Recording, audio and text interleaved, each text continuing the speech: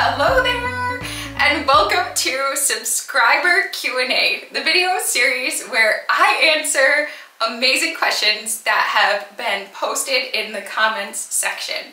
If you comment with a question that can benefit yourself and other people, your question may be featured in a video like this. Thank you all for watching, and thank you for your questions. Today's brilliant question is there a way for us to speed up our karmic lessons, and how do we do this? We're all here learning lessons. We're all here learning different lessons and practicing different skills of the soul. There is a divine timing in life, and that's why we have spirit guides.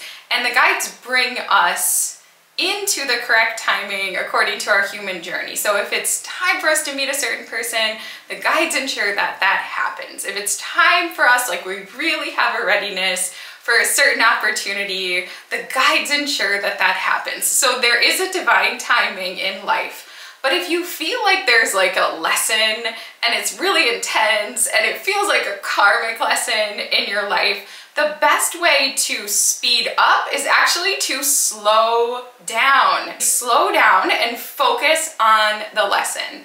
Accept that that karmic lesson or karmic pattern is happening for a reason and that there's something for you to learn. So the first key thing would be accept.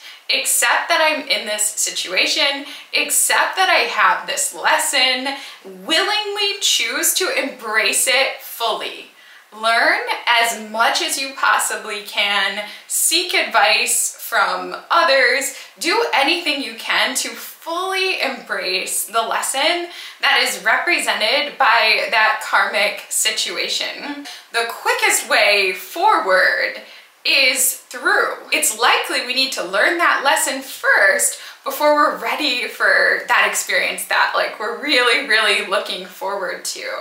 So the way to get a lesson or a pattern to disappear is to learn what you need to learn to approach the situation differently. So if it's a repetitive pattern, don't keep doing what you've been doing. Seek new and novel ways to approach that situation. Face your fears. Do something that you haven't done before. But really, the answer to your question is embrace the karmic lesson. Accept that it is happening. Learn as much as you can. Grow as much as you can. Immerse yourself in the lesson that is right in front of you, because that is the way that you're most likely to succeed and learn the lesson. And really what the guides and God and Source and the universe wants is for us to succeed.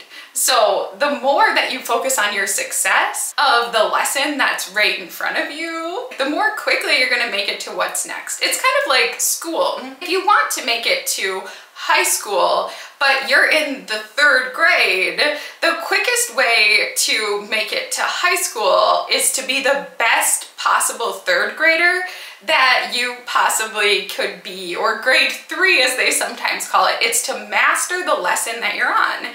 There's a chance if you do a really good job in your 3rd grade year that you might get to skip a year. Maybe you'll get moved up to 5th grade or even 6th grade and you'll make it sooner.